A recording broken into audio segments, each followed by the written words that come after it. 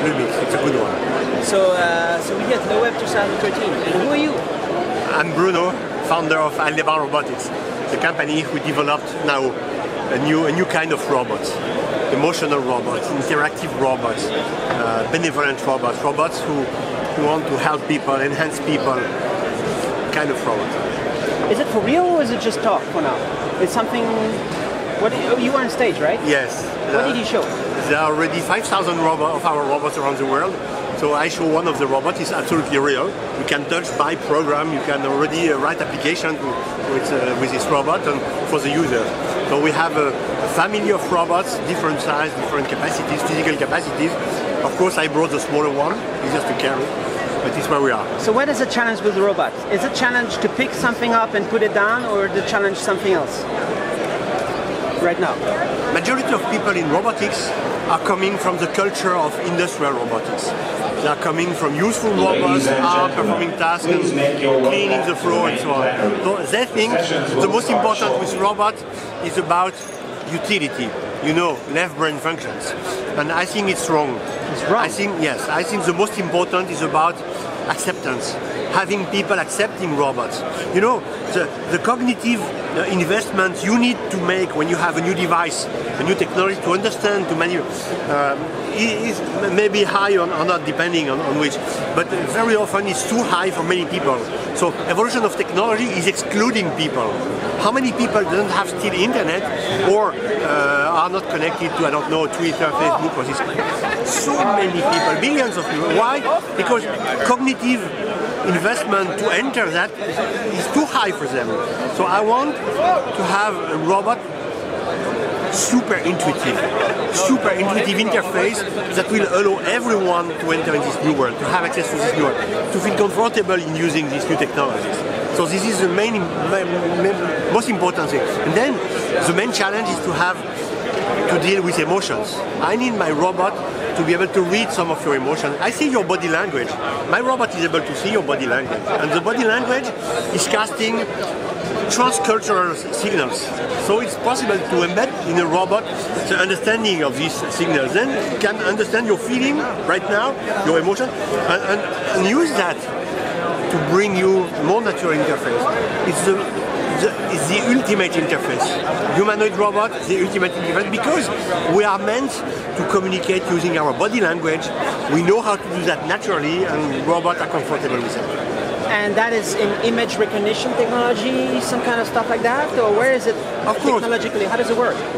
We have image technologies, image analysis, face detection, face recognition, smile detection, gaze recognition, and so on. Okay, we have all that. We have voice recognition, we have dialogue, we have speaking, we have all these questions. But these are just basic stones. Because you don't want a robot who is speaking. You don't want... I'm sure you are not using more than once a day Siri or this kind of things. Okay, you are using. It's great, fantastic technology. In your car, you can speak with your car, depending on the car you have. But you are using it once a day, twice a day. You are not interacting with. Because it's not meant to interact with. So I want people to be comfortable in interacting. So the most important is not one single piece, one single stone, one single technology. Is having large technology enough, gathering them together, turning them consistent, and turning something, results of having an artificial robot. It's artificial, but it's alive. So, this Are is you important. talking about robots at all that do the dishes, cook food, do the laundry, take out the trash, or is it different type of things?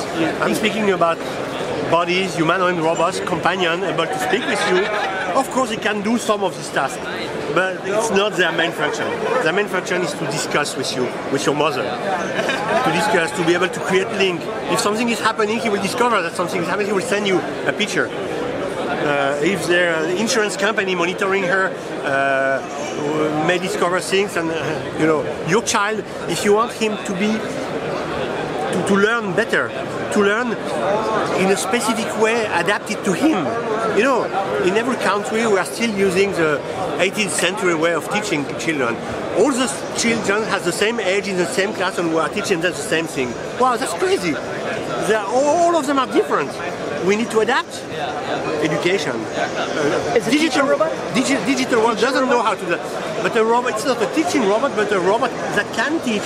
You can have quiz gaming, but you know, the child will have fun with the robot, answering questions or mimicking or things like that. But among that, the robot can tell, okay, this child, I'm recognizing his face. Each time I'm asking him question about a mental calculation, he has some difficulties.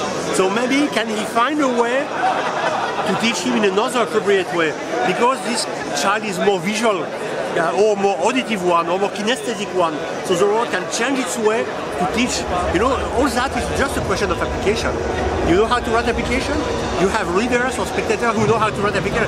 Come, join us, and you will see how we will boost this robotics. So how about the personality of the robot? Is that a new one, created one, or can you impersonate people also? Can you input the way people would respond and then respond as they would? There is a huge flexibility of what the robot can do, react, and customer can customize, can adapt, can program, but under some strict rules. We have very deep values, we have deep ethics at Aldebaran, because the last thing you want to have is a spying robot at home. So, or a robot that will behave improperly with your daughter or with you, right? So we have very strong value, very strong ethical rules. So we are embedding them as more as we can on the robot. We are controlling all the applications that are uploaded on our App Store application. So we are controlling all of them to be sure they are safe for the robot, for the people around, and whatever. And among that, there is flexibility if you are following the rules, if you are following the ethical rules. So you say 5,000 made so yes, far? Yes, and, already. What's it called? France? Where are they? Those 5,000 globally, not only France. Well, they are. Let me remember, 6% in France. 6% in France. Is it arms? So they are in the United States, in Japan, in China, in Korea, in Germany, in Brazil. Is there an ARM CPU inside? What is hardware? Is it a platform you want to scale to millions and millions? You want everybody to have this? Yes, like in absolutely. 2014 or what? Yes. How soon? How soon should everybody have this? I won't tell you about dates. I don't want to commit on that because we are exploring new ways. So I cannot tell you, okay, it will be finished tomorrow or in 1 month's time, because it's not development. It's still research on some parts, but it's very soon. So Apple has made a lot of money on iPhones, yeah. But now Chinese make copies for $30, for $50. So the new thing is wearable computing, but also robots. You think all the big companies are heavily invested in trying to make some... the rumor is that the Android guy is doing robots at Google. What is he doing? Do you know? I don't know exactly. I know him. It's a big deal, right? Do you think it's going to be huge? I know that he's interested because it's a huge market. It's not the same kind of robotics. He's more under the industrial robotics, useful robots. It's something slightly different. But the fact that huge groups, very powerful groups are investing and trying to do things means two things for me. First, it's the right time. And second, even though we are the world leader. You're the world leader. We are the world leader. So we are in front of them. And you know what? Groups like Microsoft are investing in robotics for more than 10 years. They began even before creation of Aldebaran. But you don't see Microsoft robots, right? So that means even small companies are able to be much better than large ones. How cheap can it be, the robot? I won't tell you now. You won't tell them. Today is expensive, no? Today we have a range of robots between 3,600 and 12,000 euros. A full range of robots. Cool. Okay. And we will reduce the price. Thanks a lot. I would like to see $299. Okay. But thanks for your time. Thank you. Thank you. Thank you. Bye bye. Thank you. You have my card? Yeah. Tu peux me donner? Je peux en avoir une?